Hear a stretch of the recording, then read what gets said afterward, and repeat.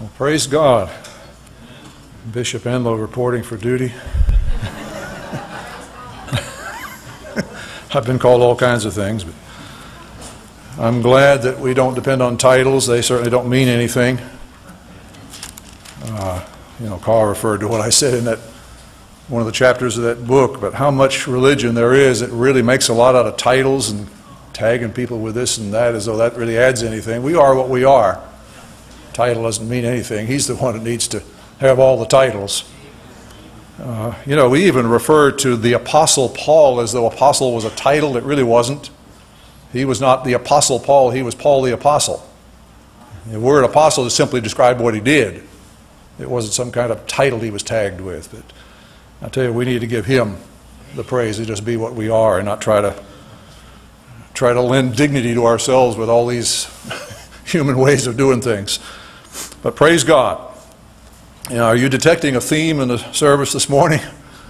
I certainly have had thoughts kind of percolating for over the last several days. I don't always get to read or take time to read the God Calling, but I just happened to the other day, and some of you may remember that there was a scripture that was emphasized that had to do with the love of God. And something about it just really jumped out at me. And it was taken from Romans chapter 8, very familiar passage at the end of where Paul is describing what we have in the Lord and what He's done for us and how nothing can be against us. And he basically says at the end of that passage, for I am convinced, verse 38, that neither death nor life, neither angels nor demons, neither the present nor the future, nor any powers, neither height nor depth, nor anything else in all creation will be able to separate us from the love of God that is in Christ Jesus our Lord. And what an awesome thing that it is that God's love is the overarching thing about all that we are about. You think about the many attributes of God. We think of His power and His omnipotence, His omniscience, the fact that He knows everything, He can do everything. He's, just all these awesome things. He's holy. He's all of that. But when it comes right down to it, John the Apostle, when he was writing in his first epistle, he summed it up in these simple words: God is love. If you want to know more than any other single thing what God is about, it's about love. And you notice when Paul enumerates the gifts of the Spirit, the things that should be evident in the life of somebody who is indwelt by and controlled by the Spirit of God, what kind of fruit will that produce? What's the first thing? It's love, isn't it? And what was the one command that Jesus gave to His disciples? Moses gave a whole, hundreds of them. But when it came right down to it, what was the one command that Jesus left us with? Love one another. And how do we do that? We allow Him who is love to dwell in us. That's the only thing, the only factor that gives us that power. But the love of God, what an amazing truth that it is. And the one who wrote that little devotional mentioned that this is the one thing that the people of the world are somehow craving and don't even realize what it is that they're craving. There's this emptiness, there's a hunger, because we are created in the image of God, are we not? And if He's love, where does that leave us if we are separated from Him and if we have become unlike Him? We have become just His opposite. Then that is going to leave one heck of a hole in our hearts. And it's the craving for being loved, being able to love, yes, but even being loved, being valued, being thought like we're worth something. And boy, people will chase 1,001 rainbows in this world trying desperately to scratch that itch. We have the expression about someone who looks for love in all the wrong places. They've got this deep hunger, and by God, they're going to throw caution to the wind. Anything that looks like, or anybody that looks like they're going to give them some kind of an affection, some kind of something that makes them feel like, hey, I'm valued by somebody, then they're going to latch onto that and just throw caution to the wind and just get burnt time after time after time and after time again. And people's lives have been shipwrecked. And just this craving to be loved is just, it just drives people. And, you know, others will feel unloved and perhaps very much be unloved in the circumstances of their life, and their reaction is to just be filled with bitterness and anger. You know, what's wrong? Why does nobody care? Why does nobody care about me? And so you build up this terrible anger, and it just lashes out, and everybody around them feels that wrath when it's stirred up just the right way. And it's even worse when they'll look at something on TV, or they'll meet somebody where there's obviously a family that cares about each other, and there's a sense of community and love, and they're just feel shut out and feel unvalued and unloved and ugly and a whole lot of things that just afflict so many people. But I'll tell you what, if we have one message, it's that God is love. You know, there's a place for preaching the fear of God in the sense that people ought to take seriously their condition. And there is a deadly seriousness to the wrath of God and all of those things. And, you know, there's a time to preach that. Paul even said to Timothy, save some with fear. You know, everybody's different. Their circumstances are different. I remember reading, and many of you may have as well, of the ministry of Jonathan Edwards back in the 1700s. He was a man of God who was mightily used to go around and preach with a great anointing, and a lot of his ministry was in New England. And you can see the effects of a region, of a country that has turned away from all of that today. That's where I grew up. I know something about it. But I'll tell you, at that time there was a tremendous move of God. It was called the Great Awakening. But in the middle of that, there was one community that was a stronghold of Satan, just totally resistant to what God was doing and what God was saying. They were hard. I mean, you talk about the gates of hell. The gates of hell were surrounding that town, and boy, the people there were hard. They wouldn't have anything to do with it. God sent him in there with a very special message. Anybody remember what that message was? Sinners in the hands of an angry God. I mean, you talk about the ultimate hellfire and brimstone message. That was it. And man, when God, I mean, he wasn't even an impressive speaker by all accounts. But I'll tell you, God got in it. And he stood there and he delivered those words, and those people were just gripping the pews for fear of falling into hell. It became that real to them. And God broke the stronghold of that thing. But I'll tell you one thing, God didn't leave them there serving him in terror. What he follows that up with is a knowledge of who he is and his love. And he brings people to the end of themselves and causes them to turn their hearts to him. And that's what he longs for. He doesn't long for people to serve him fearfully and tremblingly in that sense. Yes, we have a respect. There is a fear that is respectful of him, that just realizes it's unthinkable to reject him and to disrespect him and to just kind of do our own thing and ignore him. But oh, God doesn't want us to walk on eggs. And you know, I met all kinds of people, I guess, in my travels, and I think of one young woman that I met during one of our travels overseas. And you know, a lot of religion can actually minister a kind of false picture of God. And she had grown up among some people, and I believe there were some folks that loved the Lord, but it was all about, I mean, every gospel message she'd ever heard was this fire and brimstone stuff. Trying to scare the hell out of people instead of having Christ come in with it and wrap his arms of love around them. And you could see it in her countenance. There was a fearfulness about her. She was like she had to walk on eggs, this remote God who was angry at sin and just was like, you know, out there to strike somebody dead who didn't line up. And there was a fearfulness about her. And you know, as the Lord enabled us to be around her and give out some gospel messages while we were there, the love of Christ became the dominant theme. And you could watch her just begin to relax, and there was a change. And she even said, you know, I've never heard the gospel preached like this. This is wonderful. And before we were done, there was a freedom that had come into her life. You know, God wants us to know that kind of freedom. He wants us to see Him not as some remote God that we just don't quite know what He wants, and if we just get the least bit out of line, He's going to hate us, and oh my God. Oh, God wants us to come to know Him as Father. And yes, we can come to Him. We're not perfect, but we long to be motivated by His love. We long to be more like Him, and we long to grow, but we also know that we're accepted. That there is a love that nothing can separate us from the love of God, which is in Christ Jesus. You know, we as human beings, we easily come by the idea, trying to make our way through the world, many people do, that in order to have love, you must be lovable.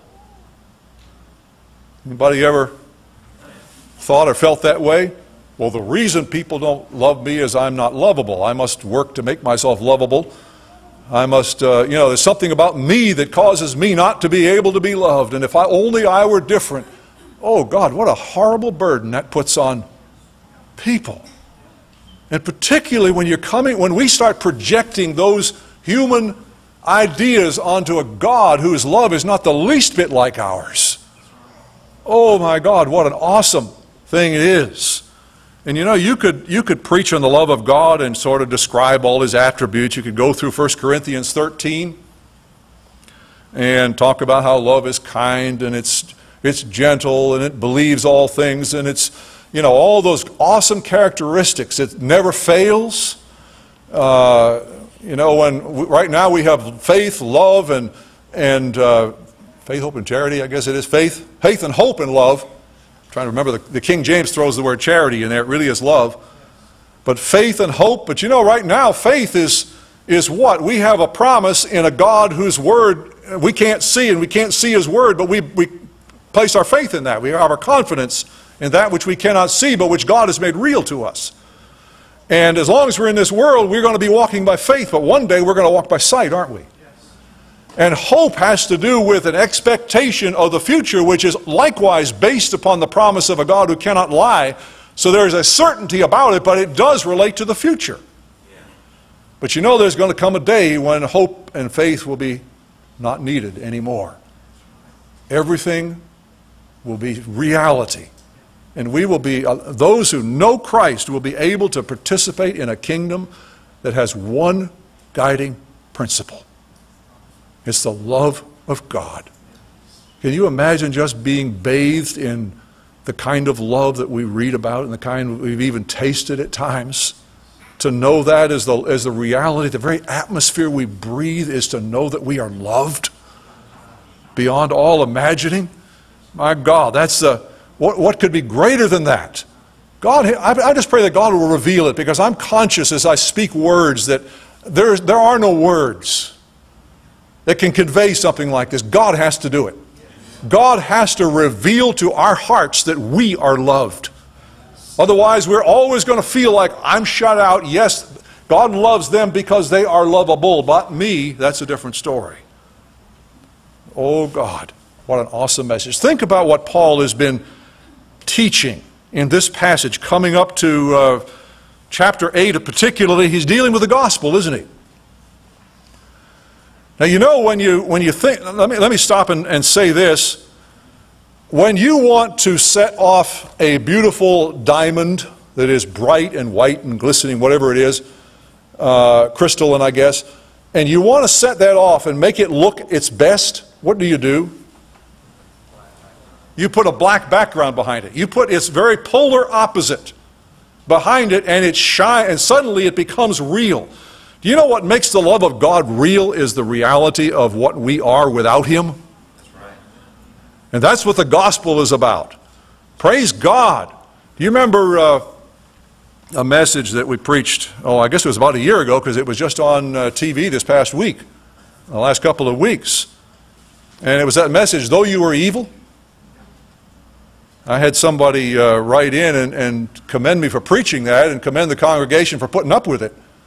Said most places you couldn't preach that kind of thing. But it was the truth, wasn't it? Folks, if we are going to really appreciate the love of God, we need to be able to look in the mirror and see what it is, the kind of person that He's loved. There are people out there that are so deluded they compare themselves with other people and they suppose that God would love them because they're good. There is none good.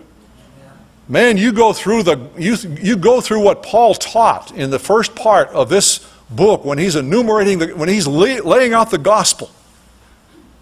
And you see what it is and the kind of people that God loves in spite of the conditions. It becomes, boy, what that does to the reality of His love and what it's about is just beyond words.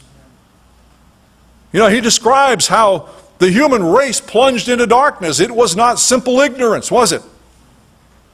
It was that what they knew of God, they rejected. They knew, looking at the creation itself, that there was a God. And they said in their hearts, they made a conscious choice. Man, the human race made a conscious choice to say, God, I'm not going to serve you. I feel all these natural desires in me, and that's more important to me to gratify them than it is to serve you. Get out of my mind, get out of my life. I don't want anything to do with you. And there was such a persistence in the human race taking that line that God finally said, I'm going to turn you over. I'm going to step back. I'm going to give you what you want. And man fell into darkness. Men professed themselves to be wise. They became as fools, Paul said. And all kinds of corruption has resulted in that. Not just corruption, but people who glory in their corruption of every kind. And then he starts to talk about the Jews and how they gloried because they had the law. They weren't like everybody else. He says, yes, you are. He said, there's no difference. You who have the law, you go around sinning anyway. Doesn't make you one bit better than all those Gentiles that you look down your nose at. God has fixed it to where every single one of us is in the same position. There is none righteous, chapter 3, no, not even one.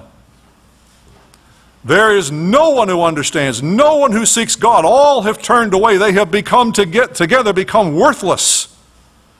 There is no one who does good, not even one. Their throats are open graves. Their tongues practice deceit. The poison of vipers is on their lips.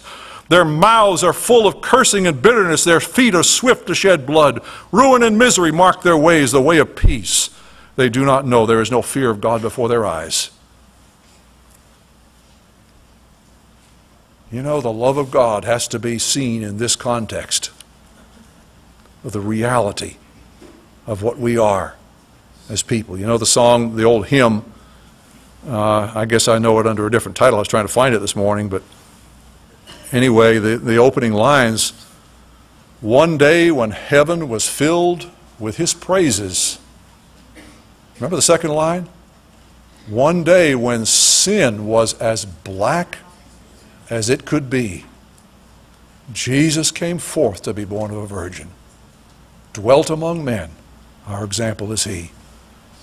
That's what makes the love of God real, is the fact that He was willing to come down and do something in the face of our sinfulness and our utter unloving. Talk about being lovable. There's nothing lovable about any of us, not from God's standpoint. He didn't come here because He saw something in you and saw something in me. He saw nothing. It was not about what He found in us. It's about what He has the power to make out of us. It's the creative power of His love that has the power to change everything. Praise God. You know, Paul, there's not many references to love. I was noticing this as I thought about this verse, you know, as a result of reading that devotional. But then I said, you know, I wonder how many times Paul uses love. How does that fit into his narrative about the gospel? You know, it's about one other place, and that's in chapter 5. Two other places there, I guess, but the main one is verse 8. But God demonstrates His own love for us in this: while we were still sinners, Christ died for us. You know, love is not one of those things that you can sort of explain like you explain a scientific principle. It's something you've got to see in action. Do you know how we know God, what love is? What does John say? How do we know what love is? He gave His Son for us. It was an action on God's part that absolutely came down into our space and transformed. That's how we know what love is. I'll tell you, I believe there's plenty of people here who've experienced the love of God, and you know something about it, and you know when you look in the mirror, you know that there's nothing you are, nothing you can do that could possibly account for the fact that He loves you. What a message we have. Well, how it levels everything. There's not one of us who can stick his chest out and say, I'm better than you, that's why God loves me. I tell you, God oftentimes will pick the lowest of the low just to demonstrate that it has nothing to do with that. It's all His grace and His mercy and His love. And I'll tell you, that's where we need to see the love of God. And I don't know any place you see it more than in the person of our Lord Jesus Christ. You think about the religious people of their day. My God, they were all about being righteous, weren't they? And yet they had hearts that were hard and cold and uncaring. They were all about keeping the law very scrupulously, but they didn't have any love in their hearts. They totally missed out on the love of God. They didn't know what it was all about. And here Jesus comes. And think of the people that He reached out to. Think of the woman who came in Simon's house, took this expensive perfume that had cost something like a year's wages. It was a lot of money, whatever it was expensive. You don't just go pour this out, for nothing. And she took that expensive perfume and went over to Jesus, poured it all over His feet, wiped His feet with her hair.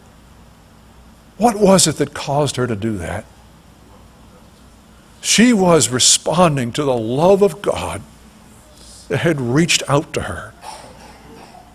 And when Simon was questioning this, Jesus reached out to him and said, and gave a picture about two men who each owed some money. One owed a little bit, and one owed a lot.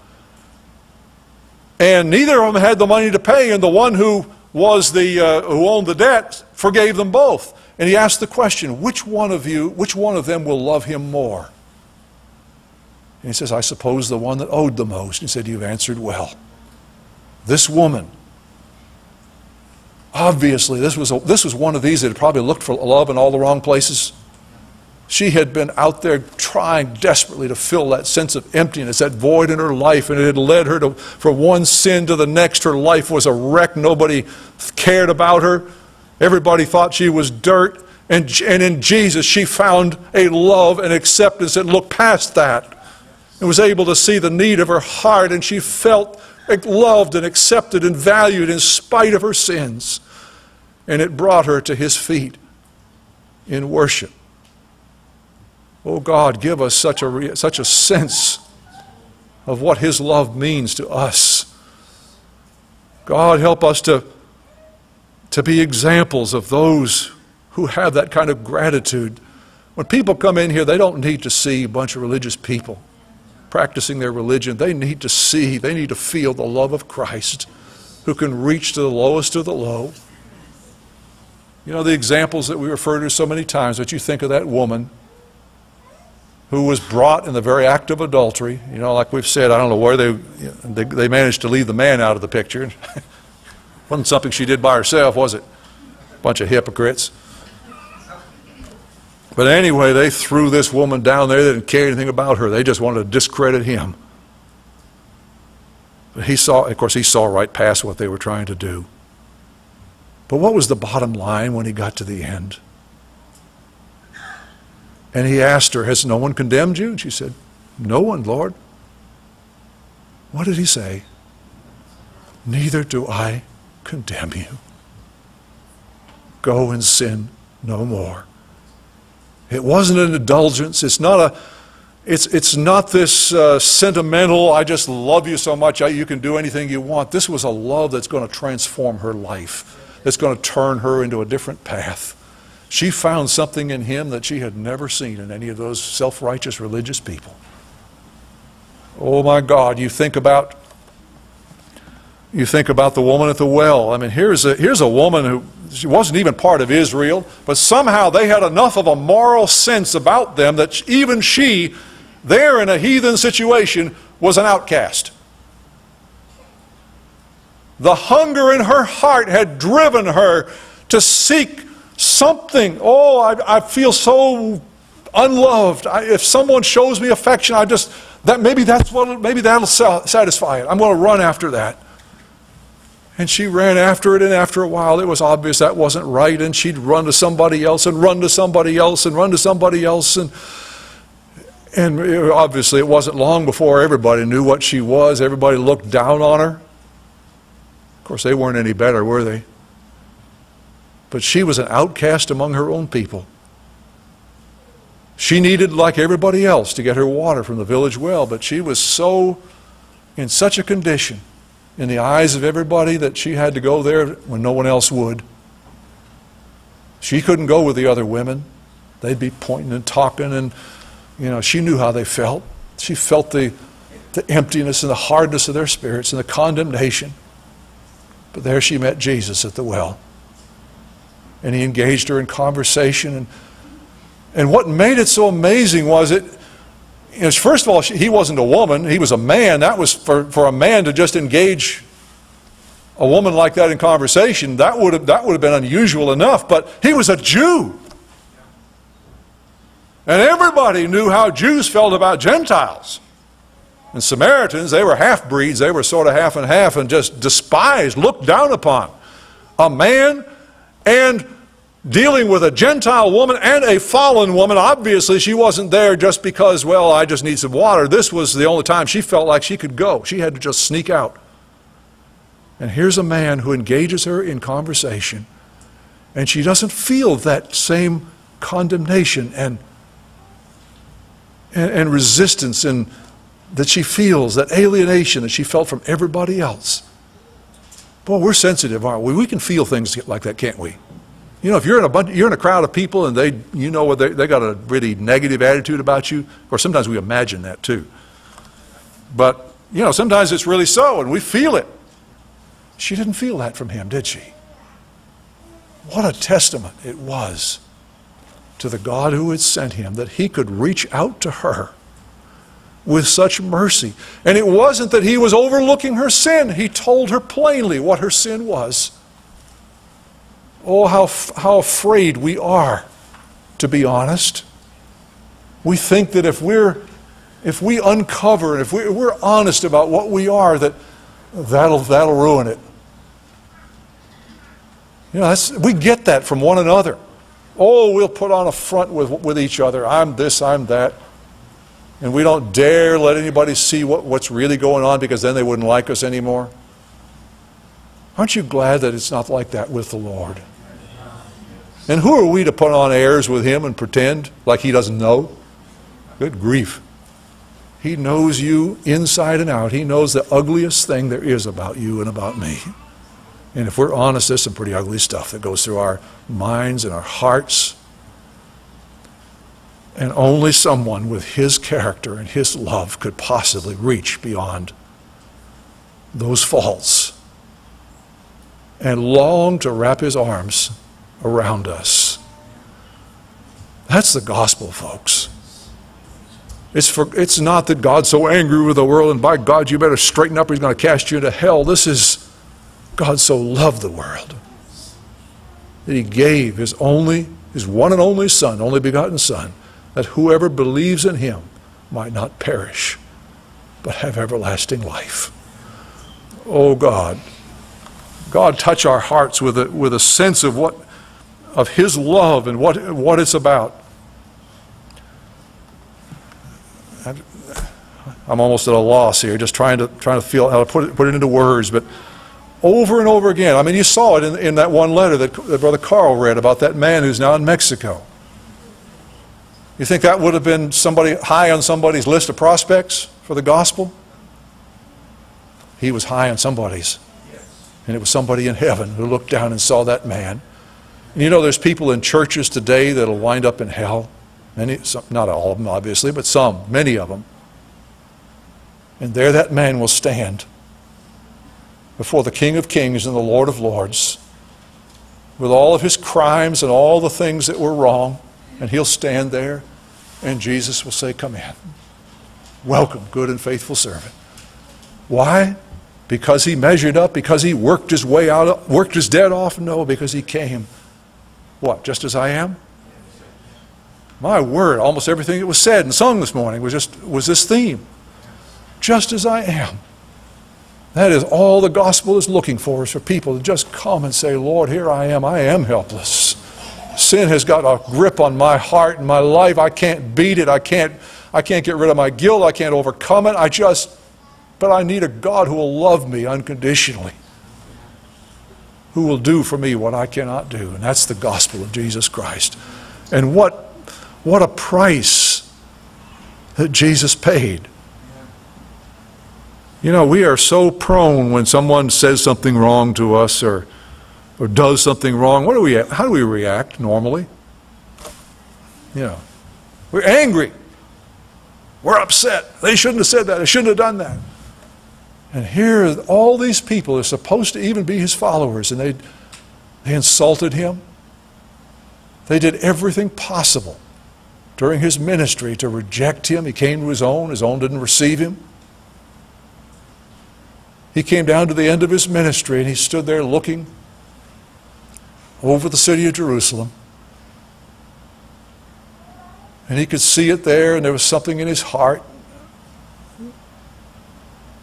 about all the rejection. He thought back over the centuries, how he had reached out to them through prophets and more prophets, and constantly, oh, why do you want to die? Why do you keep persisting in the way you're going? I love you. I would wrap my arms around you. Why will you not turn your hearts to me? And now he comes to this point. And if it had been you or me, man, we would have said, I've had a bellyful of this. They have insulted me for the last time. I'm going to call down fire. I'm going to rail on them with every judgmental thing you can think of. Now, I know there's nobody here that would ever think like that or feel that. But the truth is, we every one have that in us. You push the right buttons, and man, we are full of hell and anger. But there he was, looking at centuries and centuries of rejection and wickedness and sin in the face of his love. And what did he do? He wept. It was not anger, it was grief, it was sorrow. You look at what he did on the cross, the ultimate rejection and humiliation, and he said, Father, forgive them. They don't know what they're doing. And there was a man hanging next to him who deserved what he was getting. But there was something in him that God enabled him to recognize who Jesus was in sufficient measure that he turned to him and said, Lord, remember me when you come into your kingdom. I don't know. It takes divine revelation to look at a man dying on a cross, being rejected by everybody, and say, you got a kingdom coming. But that's the God we have. God can touch, can penetrate the darkness of the darkest heart. And I tell you, then it's what happens when that heart does, what that heart does with that light. Does it say, no, I will not, I will go my own way? That's kind of what happened with the other man, wasn't it? But here's this man. And Jesus said to me today, you will be with me in paradise. You think about it. He had no opportunity to get out and serve God, to do anything, to make up for his life. His life was a ruin. Everything about it was wrong, and he was getting what he deserved. And there he hung, dying. And yet there's a voice of hope at that late hour that says, today you will be with me in paradise. What a gospel we have. What a hope we have. What a Savior we have. What a love God has revealed. And we know it so little. I just can't even imagine what it's going to be like to suddenly step into that atmosphere and to realize. But doesn't the Lord want us to enjoy some of that now and to reckon on it and to learn to rest in it? To know that we're loved, not to constantly feel like, oh God, I messed up. He must not like me now much. Oh, his love. Well, Carl referred to it in his prayer this morning.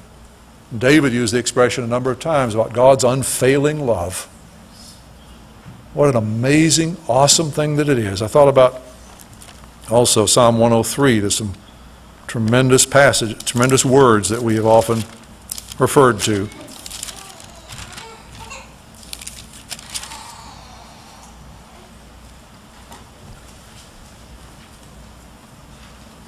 Oh my, where do you start?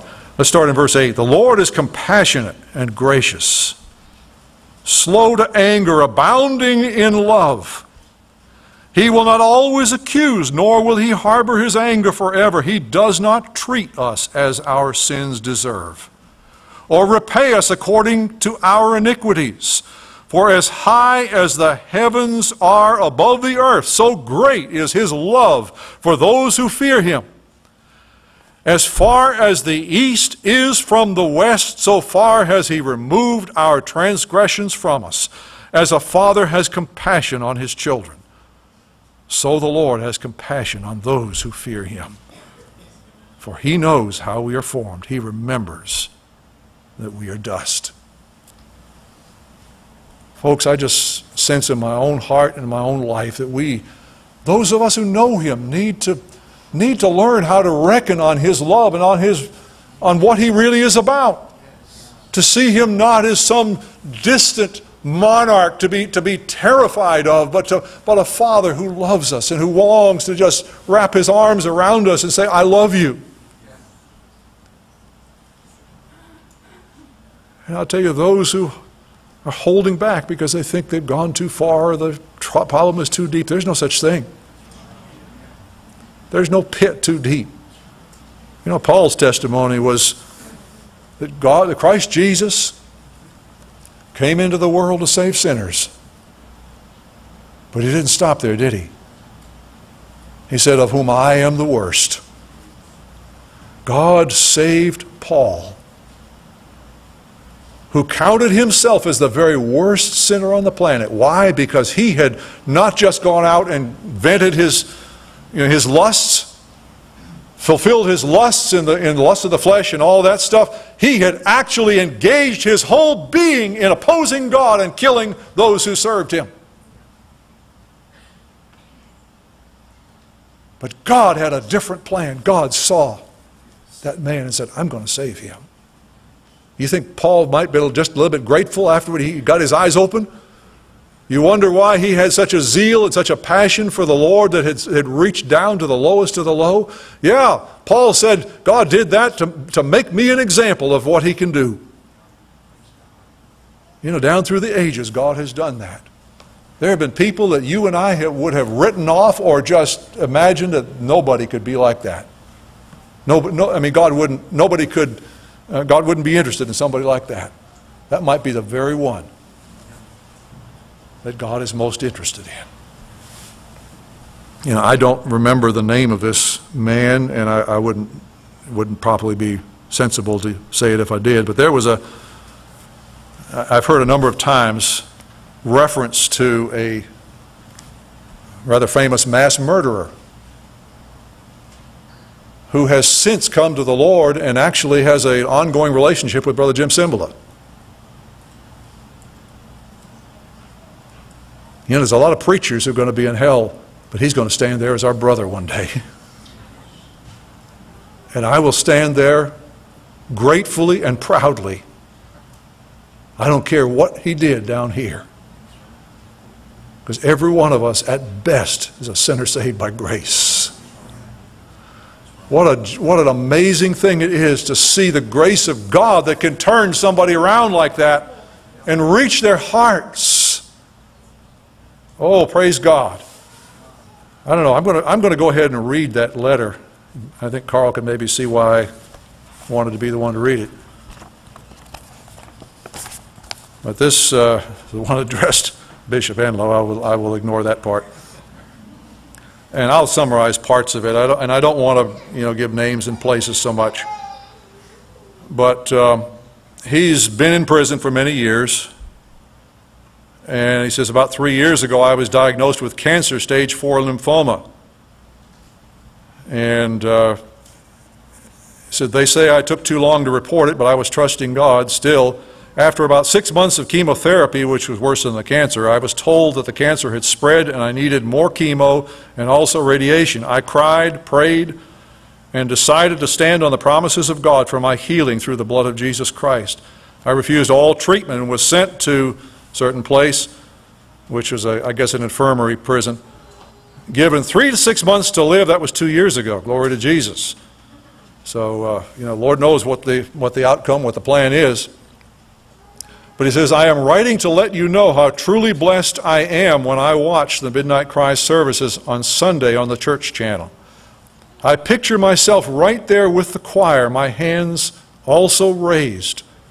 And I see the joy and reality of Jesus on everyone's face. This infirmary is just a windowless concrete room, so I never know if it is rainy or sunny outside. Midnight Cry is my only fellowship. I'm grateful. I thank God for the encouragement. Because a lot of times we sit here and feel like we're just going through motions and what good is it doing. But I'll tell you, it's not us. We have absolutely nothing. But I just pray that God will take the feeble efforts and just take and get His words to people that are in need.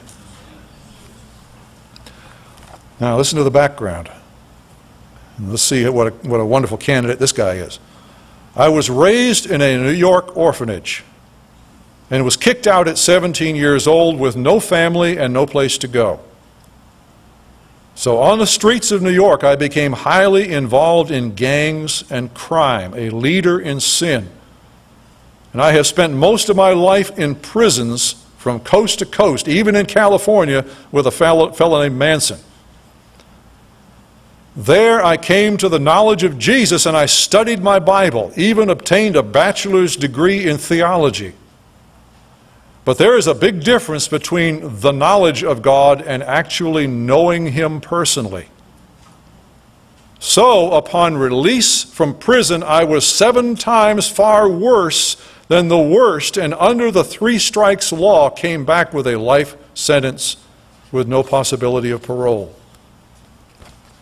The saying is sure and true and worthy of full and universal acceptance that Christ Jesus, the Messiah, came into the world to save sinners, of whom I am foremost. That's the Amplified Version. I was what I was. It says I was what I was, but I am not what I was. To most, a life sentence, along with a diagnosis of terminal cancer, would be the end. But God, the Father, to the fatherless, in His great mercy, through the loving power of the Holy Spirit, embraced me.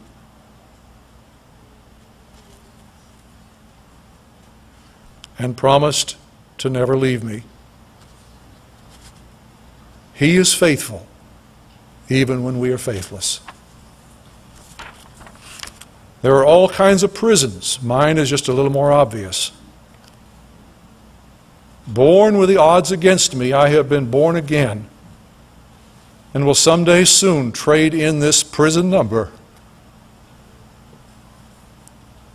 for a crown.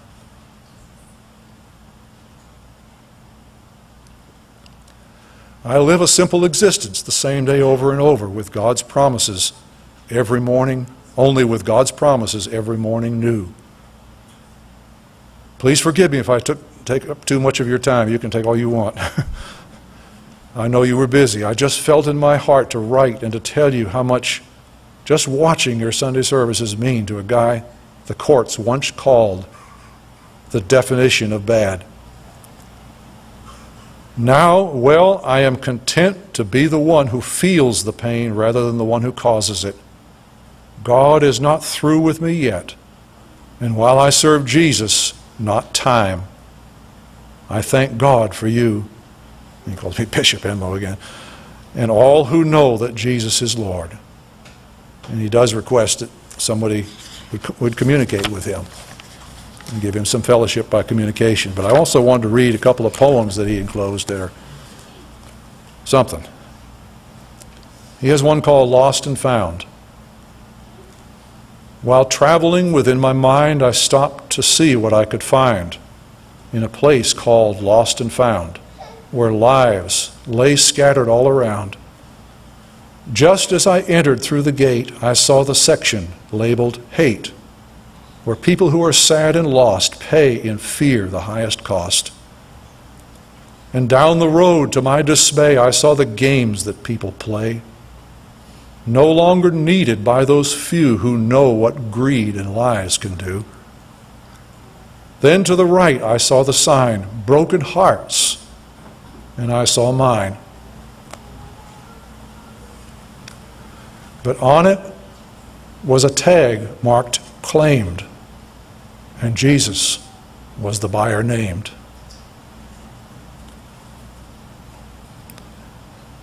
I picked my heart up off the ground and heard it sing the sweetest sound, so folks could hear from miles around. I once was lost, but now I'm found.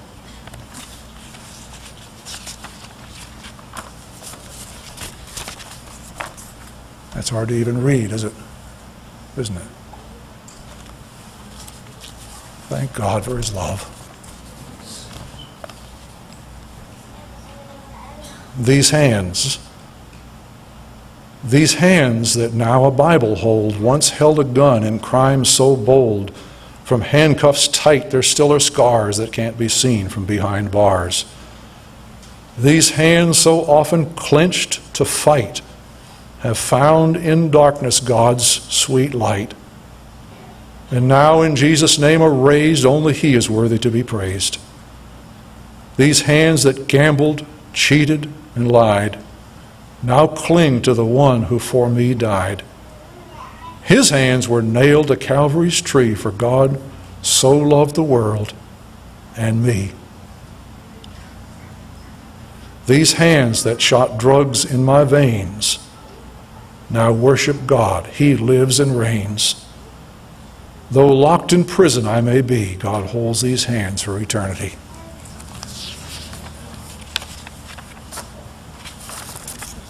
It's pretty hard to add anything to that, isn't it?